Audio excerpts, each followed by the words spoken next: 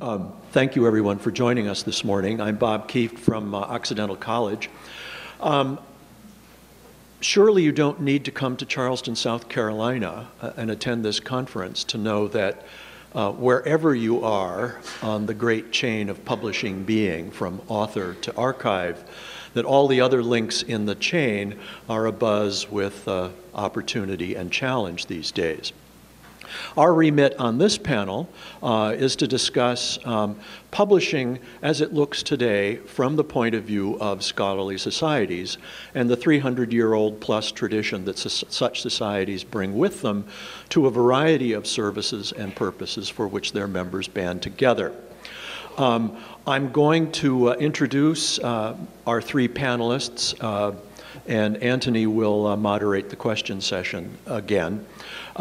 In order of speaking, I'd like to introduce Brandon Nordin, Vice President for Marketing, Sales, and Digital Strategy at the American Chemical Society. Second will be Steve Wheatley, Vice President of the American Council of Learned Societies. And third, representing my own scholarly society, the Modern Language Association, Kathleen Fitzpatrick, who is the Director of Scholarly Communication, the first, I think, Director of Scholarly Communication at MLA. So, Brandon?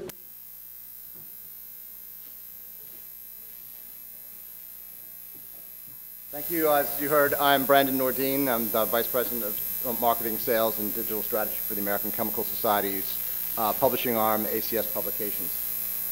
We are now obviously on the threshold of a new era and paradigm in publishing.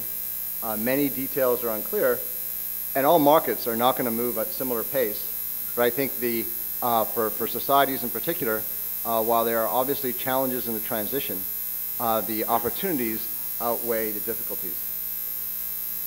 That, I think, is because the new information economy breaks a logjam in the marketplace and engages the research funder community directly, and it has the opportunity to recapitalize the output of science and engineering fields and to help assist the library budgets that have not kept pace with the growth in output. And again, I think the fundamental issue here is that we're in a boom economy for education, particularly STEM graduate education. We're a boom economy for science funding, especially, again, when you look at this at a global scale, not just in the US. And the rise in output is significant, and no library's budget has kept pace to deal with that. These are just some quick background numbers on ACS, and I look at those, and I especially look at the change between 2000 and 2010, when ACS, like many publishers, went through the big digital jump. And I see double to triple digit increases in published articles, in cited research, and in usage. And for all the challenges we have in the library community today, and all the discussions about pricing and who pays for what, I think we should also recognize that we've lived in a golden age of scholarly publishing, where more people have greater access to more scholarly information than ever, thanks largely to library-managed subscription resources.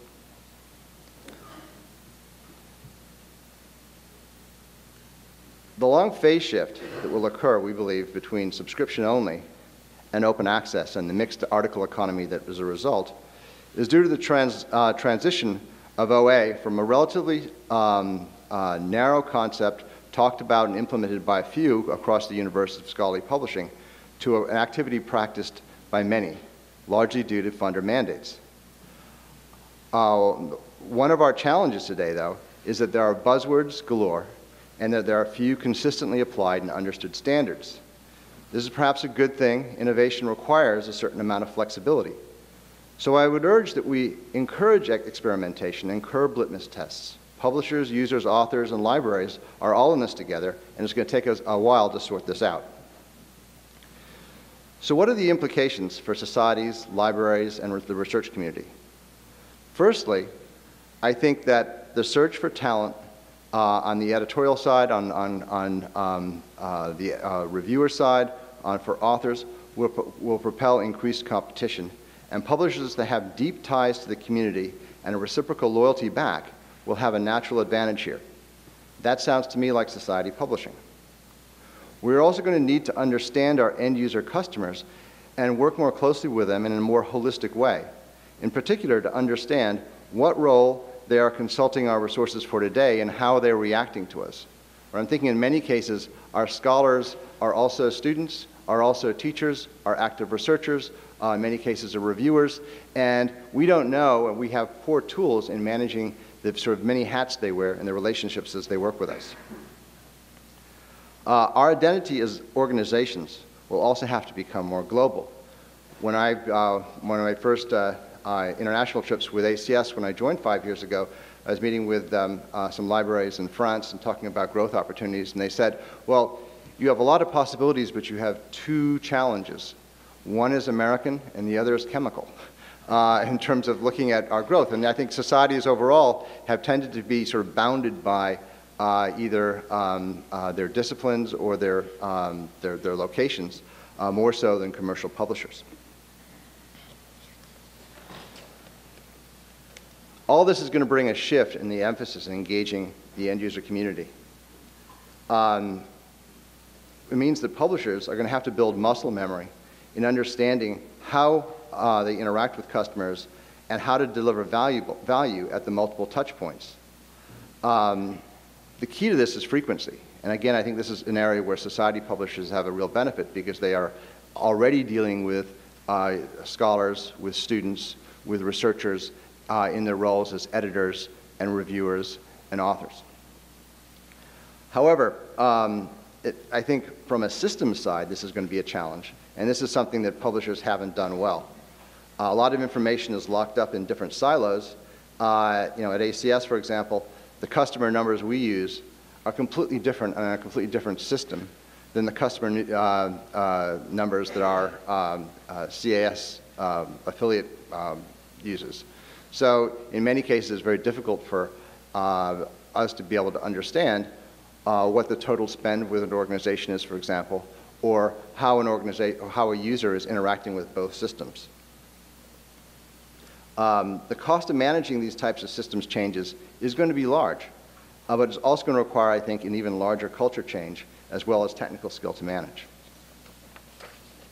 So how do societies prepare for the new information economy? Well, the first thing, of course, is societies must and have, by a large point, crossed the digital divide. They need to go global. They need to improve technology and shared services, offer increased collaboration, increase their outreach and education, and use that to develop more integrated and improved customer knowledge. At ACS, we've seen a tremendous increase in our global reach through our digitization program. In 2007, we declared the online article the article of record, and really restructured our business around that. We invested both in in digital-first production methodology to speed time to market, as well as lower operating costs, and launched a new digital delivery system that set the standard in the industry. We shifted our pricing and product offerings to reflect this move to online accessibility and decreased cost per title. As a result, our customer base has increased 30%, and most libraries now subscribe to 2 to 3 times the amount of content that they did previously.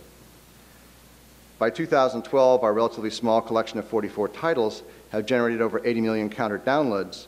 Perhaps more impressively, the high quality and widespread accessibility of our journals drives 1.6 million citations a year, which leads the chemistry category. We are a global publisher. Again, this is an area which I think will be an interesting transition point for societies. Our membership is 80% North American, 20% international. Our author base, our usage splits out much more, 30% to 40% US, and the rest split almost equally now between Europe and Asia. Technology improvement from platform enhancements to back office systems, I think is a significant step in realizing the next stage in publishing. And then ultimately integrating your content and customer repositories, especially across the multiple silos that exist in a publishing market. So at ACS, you see the 4 divisions we have, and you see in bold the areas which we would typically call our publishing assets. But if you look at across the page, there's a tremendous amount of content that is not integrated into any delivery or discovery system that we should be looking at. I think, again, one of the biggest challenges we're going to find in the most immediate future is the fact that most of our authors really don't understand and have really not been following to the same degree that library and publishing communities have a lot of the debates around open access and new publishing models. And it's going to require a fair amount of education and stimulus to do so. Overall, as a publisher, we've been testing methodologies for the last 6 or 7 years. So initially we launched in 2006 our Articles and Requests program, which gave every author that publishes with ACS 50 downloads through author-directed links. Our Member Access program gives 168,000 members 25 additional accesses as part of their membership. These are millions of dollars of additional unsubscribed access open to the community. We've just launched 4 new programs around author choice, which is essentially a paid author pays model, both in an immediate as well as 12-month. We've also offered a ACS certified deposit that is aimed at relieving the author and the library of a lot of the administrative overhead of tracking submission and compliance with funder mandates. Perhaps most importantly, though, we are launching a full or pure open access journal, ACS Central Science, with no author or subscription fees, as well as introducing ACS Author Rewards. This is a $60 million stimulus to the open access market, certainly in the sciences, where we will offer every author that publishes with ACS in the next year a $1,500 credit towards any purchase of any other publishing service over the next 3 years. So this is a way that helps current researchers with current budgets that were not aware of the encroaching funder mandates to have a transition plan from the traditional publishing model to a pure open access. I think that's my time, so thank you.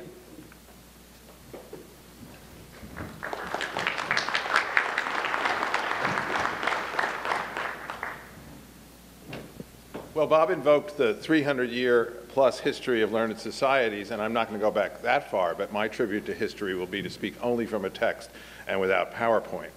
But I will go back more than 100 years and begin with a story from when the research university was still a new growth in the United States. William Rainey Harper, the first president of the nascent University of Chicago, was aggressive in recruiting star faculty to his new campus. He'd offer blandishments, including one relevant to our topic this morning. If Harper really wanted someone, the president would promise the wavering scholar that he, and it was almost always a he in those days, would be the editor of not 1, but 2 new journals that the university press would publish, one a journal for academic specialists and the second for the general public. This strategy soon proved to be budgetarily unsustainable, but we can admire the twin goals of building both scholarly rigor and public enlightenment.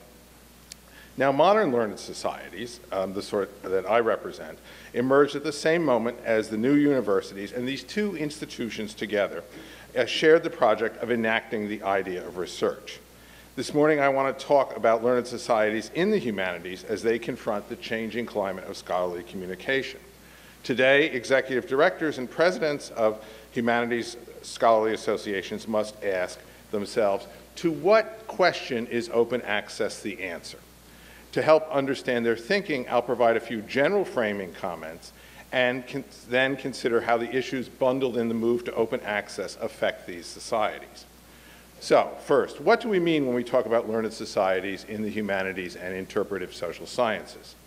The ACLS has 71 members, and they're a pretty diverse group. But to oversimplify, they roughly fall into 3 categories: large disciplinary societies, interdisciplinary societies, and subdisciplinary societies. The disciplinary societies are what most people have in mind as the ideal type of a learned society. About 15 of our 71 societies are in this category, including all the major social science societies, but our largest member is the Modern Language Association with more than 28,000 members, followed by the American Historical Association, 15,000, and the American Anthropological Association, 11,000. But a disciplinary society can also be pretty small. The Linguistic Society of America has 4,800 members, the American Musicological Society 2,000. Most disciplinary societies have a staff of anywhere from 3 to 30 full-time employees, and they maintain the flagship journals in their field. They take responsibility for setting scholarly standards in the name of their disciplines, and their meetings are the site of job markets in those areas. Then there are interdisciplinary societies, the best known of which are those in area studies, Latin American studies, Asian studies, African studies. But we also have temporal interdisciplinary societies, 18th century studies, 17th century studies. The larger of these do have a professional staff, but the smaller do not. Then there are, and this is probably more than half our membership and more than half the number of learned societies out there in the world, smaller subdisciplinary societies. In our case, say, the International Center for Medieval Art or the Society for French Historical Studies. They have membership in the hundreds, very thin staffing, and perhaps no paid staffing at all. Their executive director is a faculty member and who may get some modest course release, or is maybe doing it entirely on his or her own time. Yet all of these societies have journals, and most of them have editors and editorial boards. Now, all our societies, and I think all societies in the sciences as well, are essentially voluntary associations. They're voluntary in the sense of who does most of the work on committees and councils, and they are voluntary in the very nature of membership. You don't have to join. You can be quite distinguished historian and never go to a meeting of the AHA. Yet societies attract members because they provide a vital horizontal linkage across institutions. Members are united by common interests. Learned societies were formed as social networks before the term was coined. And they have democratic governance, a chief elective officer, a president who governs with an elected council. But these officers are elected, by and large, for their scholarly achievement and eminence, and not for their business acumen or their familiarity with the dynamics of scholarly communication. Now, most of our societies, both large and small, have roughly the same business model. A three-legged stool of membership dues, conference registration, and conference revenues, including exhibition fees, and publications. Publications are mostly journals, although some have monographs, most of which lose money, and some have reference works, which make money. They also almost all our societies feel themselves to be extremely fragile financially. They live close to the margin of their operating income. Only a few have modest reserves or endowments, and rarely more than $1 million. Now, each leg of the stool of this business model is very uncertain now. Societies worry about membership in relation to the changing demographics of faculty and the declining portion of the teaching force on the tenure track. They worry about conferences and meetings with the vagaries of airline fares, the zeal for reducing everyone's carbon footprint and not fly about, and the decline in university budgets for travel. I don't have to explain to this audience why publication revenues are unpredictable.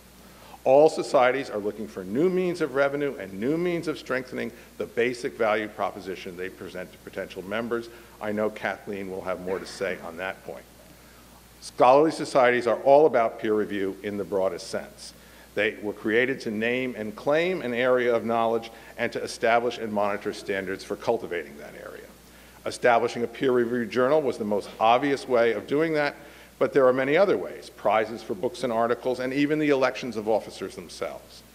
Most humanities journals have two types of peer review: pre-publication review of research articles and post-publication review of books and other published materials. That's a very essential part of their mission, because post-publication peer review counts tremendously in subsequent stages of peer review, such as tenure cases and funding competitions. Now, most society publications make money, but not a lot. A recent study of 8 journals in the humanities found that in 2007, they had about $6.9 million in costs and $8.4 million in revenue. So that would come to less than $200,000 per journal if all the costs and revenues were distributed equally.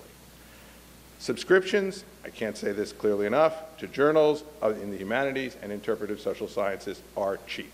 The price of institutional subscriptions to both the online and print editions of the American Historical Review varies from $365 to $730, depending on the institution's size and research productivity. American Anthropologists cost $550 a year. PMLA is priced at $210 a year. The transactions of the American Philological Association can be had for $175 a year.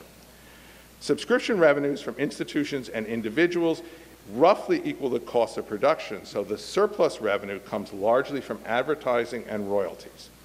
Most of the surplus goes, almost all the surplus goes back to societies, and the degree to which you think of learned societies as part of the academic enterprise, this may be thought as money that the scholarly system pays itself.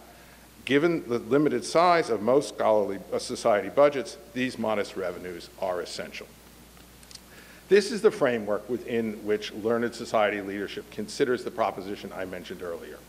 To what question is open access to humanities journal the answer? Is it the answer to strains on library budgets? As I noted earlier, humanities journals are cheap. They are what the Harvard librarian describes as sustainably priced. I would suggest that it takes a fairly absolutist, even Manichaean lens to suggest that any price is a predatory price. Is open access the answer to how a learned society accomplishes its mission? It can be. Promoting humanistic knowledge as a vital component of a healthy society, broad society, is integral to their being, but only if the society still has the means to accomplish that after instituting open access. All of our members are experimenting with different adaptations. The Latin American Studies Association, for example, has made its publications free to IP addresses based in Latin America. Some societies are experimenting with an open access regime of some journals while maintaining subscription revenues for others. More and more, they are adopting some version of green open access, allowing authors to retain rights and post their work on their own website or institutional repositories. Could gold open access, the author pays model, work in the humanities? It could if we had more gold, but I'm here to tell you that we don't. The boom Brandon just mentioned in the sciences has passed us by. ACLS funds a lot of scholarship. We award $15 million in fellowship and grants, but if recipients of our fellowships use stipends to pay author fees, they would be trading publication costs for research time. The National Endowment for Humanities, its funding is now 29% of its peak appropriation. An additional 49% cut has been proposed, and the House Budget Committee is considering complete elimination of all funding. If the author pays model were widely adopted in the humanities, it would increase the already problematical level of inequality in academia. Wealthy universities could pay for their faculty, but scholars at public universities and smaller colleges could not expect such largesse. So to conclude, can learned societies in the humanities pull off William Rainey Harper's trick? Can they have the means to identify, celebrate, and publish scholarly excellence while also promoting the broadest circulation of new knowledge? I'm optimistic they will, but there will be more experimentation and adaptation. Let's hope they do, for with their open membership and democratic governance, learned societies provide one of the most powerful solvents for the growing stratification of higher education. Thank you.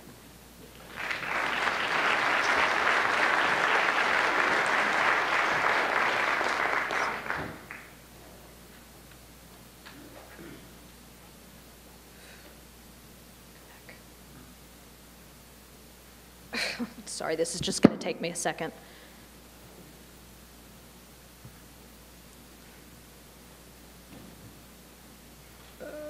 PowerPoint, let go. Okay.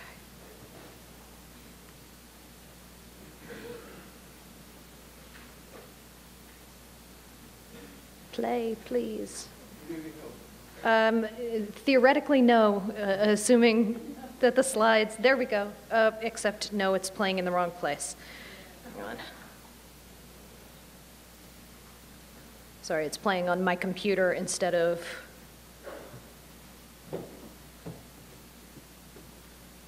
so I just need to, yeah, it should be unmirrored.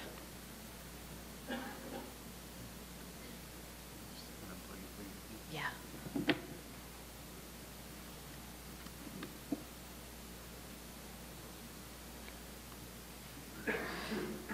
I need to, oh, but I'm supposed to be using a presenter's display is the problem.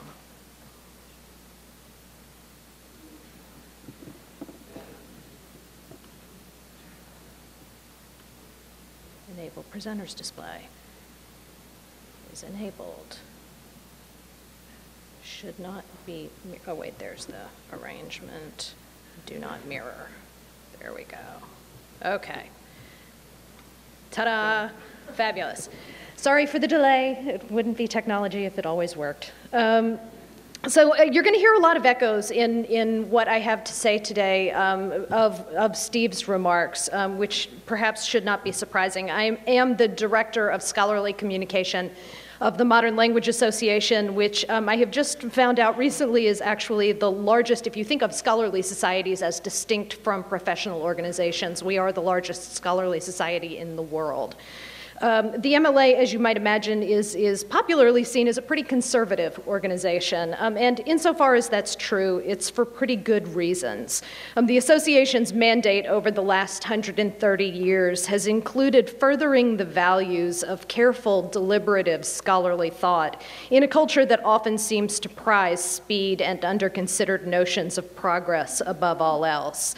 On the other hand, as Abby Clobridge recently noted in her review of the National Academy of Sciences public comment meeting on public access to federally funded research, the Modern Language Association was the lone publisher to offer full support for a new model for scholarly communication.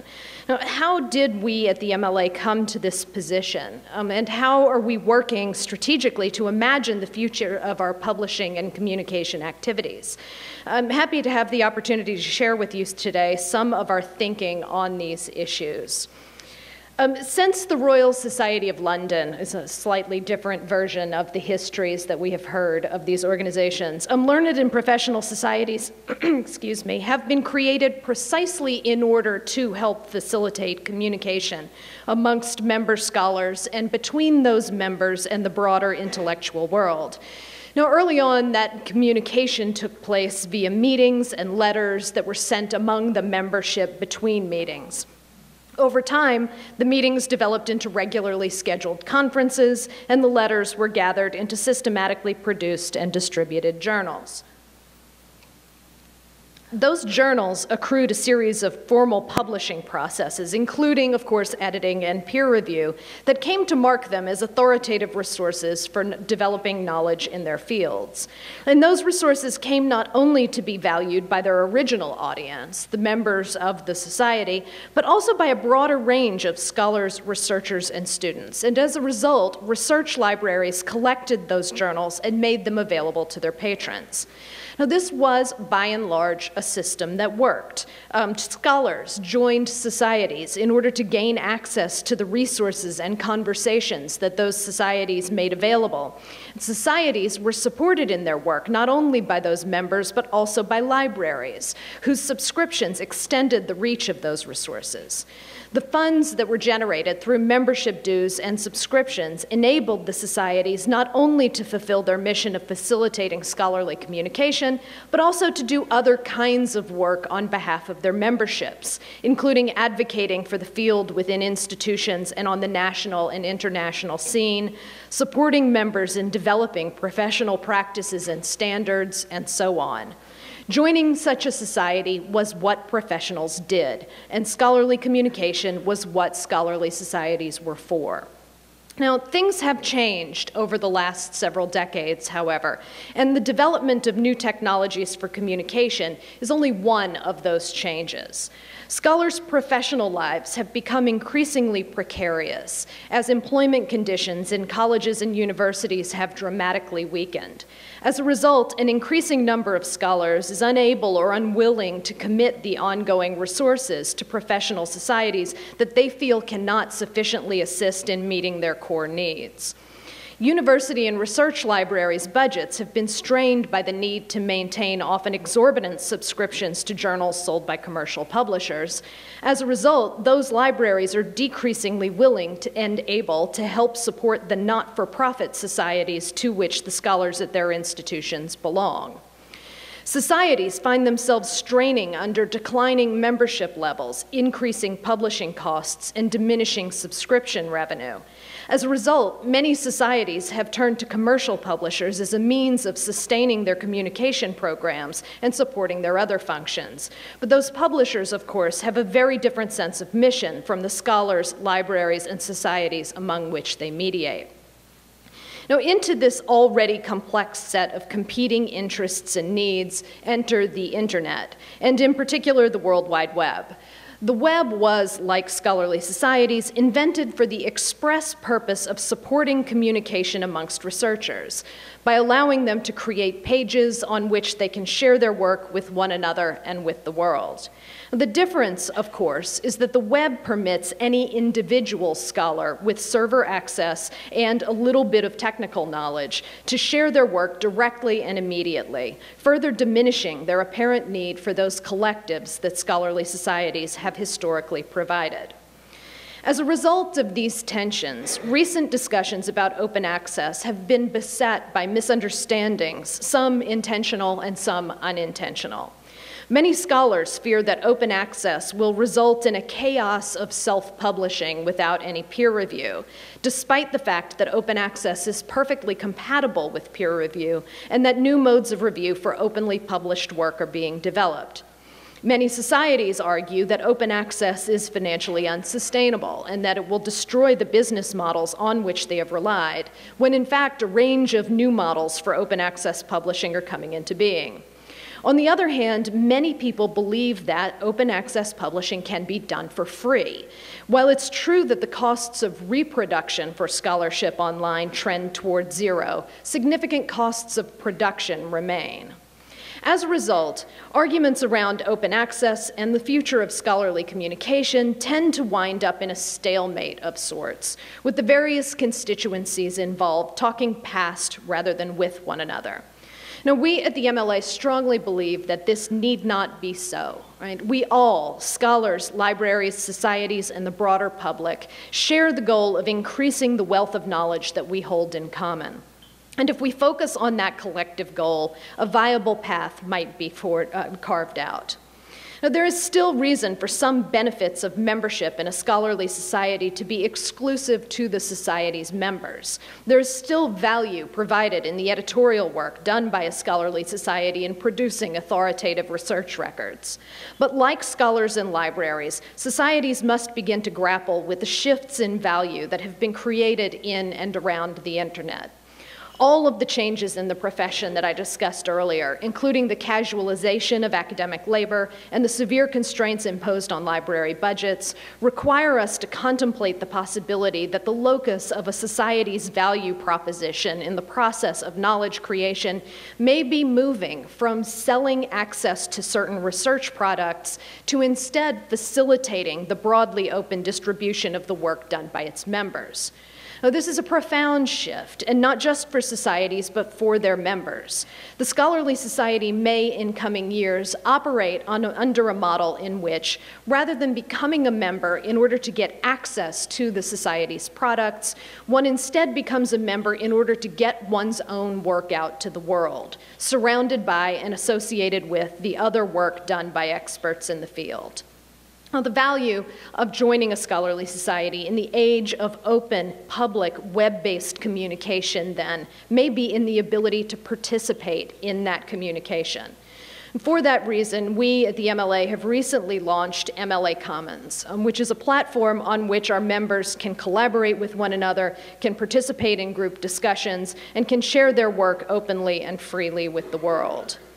The platform is also enabling us to consider new ways of using our more formal publications to better fulfill our mission, making as much of our work as freely available as possible while still providing for the organization's future sustainability.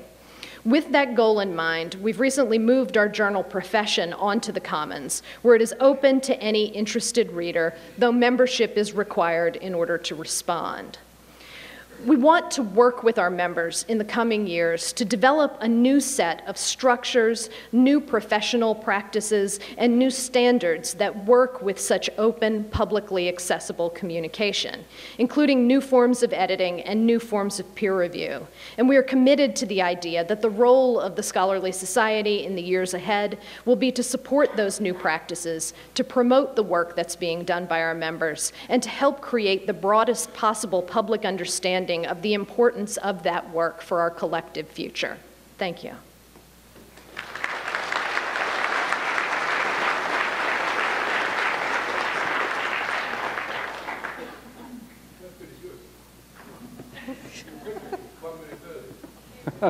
Okay, now, what about some questions, people?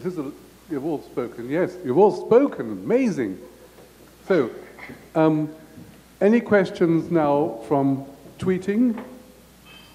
Any tweeting questions? Okay, I see a question moving forward, I think. Hello, question moving forward. Say who you are, please. Melissa Belvati from the University of Prince Edward Island. And I have a question for Brandon. You mentioned wanting to break down silos, and I hope that also includes budget silos. And then I was really impressed with your company's concept of the author rewards, and I was wondering what you would think of allowing the authors to donate those rewards to their respective institutional library to defray the costs of the library supporting their research. A lot of excitement from librarians on the front row there. That's an interesting concept. Certainly something I'll think about.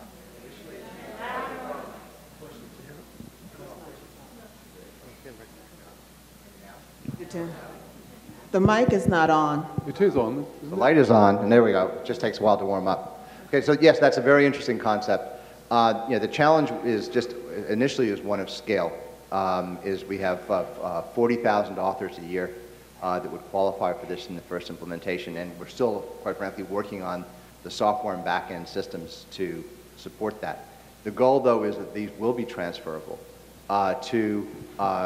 we had originated, had thought it between different, to scholars. So a scholar could reward it to somebody else on their work team, award it to somebody else at the university over the course of the 3 years that this program will run. So we already have a degree of transferability that would be really up to the scholar to decide where they offer that. Not to the library. The question from down here, while Brandon's thinking about that, was not to their library, question mark. Okay. We hadn't thought about, I could absolutely see how that would work, but I haven't thought exactly how I would accomplish that. There we are, we have a winning suggestion. Next, any questions, anything? Oh, you had that question. Anybody from Gold? We have a question in Gold. Please go ahead, Gold. Sandy Thatcher again. I just want to You moved, Sandy. It's unfair. I'm chairing a session, Lively Luncheon today, which is going to talk about societies as publishers more, and Kathleen will be on that panel too. But my question right now to this panel is the importance of size in determining whether a society wants to go it on its own as a publisher or not. I note that the ACLS, because it's a large publisher, does its own publishing. On our panel, we will have a representative of the American Psychological Association, which also does its own publishing. But there are other ones that are large, like American Political Science, which uses Cambridge. We know what the history of the American Anthropological Association, which sorry to be a nuisance, Sandy, but I think they've got the question now, so can we just go on with the question? The question is there any study that anyone knows of that talks about what level of size a society has to be in order to be able to sustain its own publishing program? This is Steve Wheatley, Sandy. I don't know of any of any study, but I can tell you impressionistically that the size does not absolutely correlate with self-publishing or publishing with a commercial or other publisher. Some of our smaller societies, the Society for the Advancement of Scandinavian Studies, publishes on its own. So does the American Association for Baltic Studies. But it is an important question, because as publishing becomes more complicated, more technologically intensive, there are more options. It probably pretty quickly outruns what a smaller society can do. Thank you. Anybody else, any comments on that one? I would just quickly say, as a publisher in the past who published for lots and lots of learned societies, there came a time when it became not possible to do any partnership with societies which were too small. So, okay, if you're working on a basis like Bio 1, you can perhaps do that, but you can't if you're a commercial publisher, and I include the ACS in this, okay? So, any other questions from upstairs? I have a question from the Colonial Room. This is Ben Wagner from the University of Buffalo. The panel alluded to the huge increase, particularly in the sciences, of the number of pages published, number of articles, number of new journals. It's just been astounding. My question is that do vendors really understand that this is completely unsustainable, that our library budgets at best are flat, and is there a plan, some of it perhaps was alluded to, but is there a plan for the fact that we're on an unsustainable growth just from the sheer number of journals and articles being published? I guess the microphone's been handed to me to answer that one. This is Brandon Nordin for those in the remote locations. I think the challenge is we're all part of an ecosystem. The vast majority of these papers that are being authored are coming out of universities. And so I think there's a circular wheel here where we have more papers being authored, more pressure to publish. We have an increased emphasis on undergraduate publication. And as a scholarly society, our goal is to help advance the sciences. And so I think we're trying to balance, and certainly we look at we see our articles count has risen, but so has our rigor, so has essentially our selectivity of those journals. The challenge is trying to meet the needs of both the increase in output and also the rapid evolutions of science, or the splintering of the disciplines and interdisciplinary studies. There are whole topics that 5 to 10 years ago were just not on the table as publishable areas. So I think that's another challenge, especially in the sciences. I would just add that, obviously in the age of the internet, we're seeing an exponential increase in the flow of material that's being posted openly on the web, in addition to things that are being published through traditional venues. I think increasingly what we're going to need, rather than sort of attempting to stem that tide or somehow make it more into a manageably regulated flow, to think about how we're using scholarly societies, and I'll talk some more about this during that lively lunch, how scholarly societies might help provide means of filtering for their members the enormous overflow of content that is out there in a way that helps researchers find the stuff that they're looking for and that they need to be in contact with at the moment that they need to be in contact with it. This doesn't obviously speak to your question about library budgets, but increasingly we think that where resources are becoming strained for scholars in the age of the internet, it's in time and attention to be able to keep up with this enormous overflow of material that's being produced. Okay, the gentleman at the back in the Carolina, please. Hello.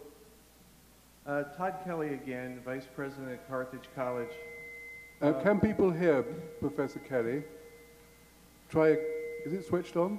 It's on. Hello. Can anybody hear?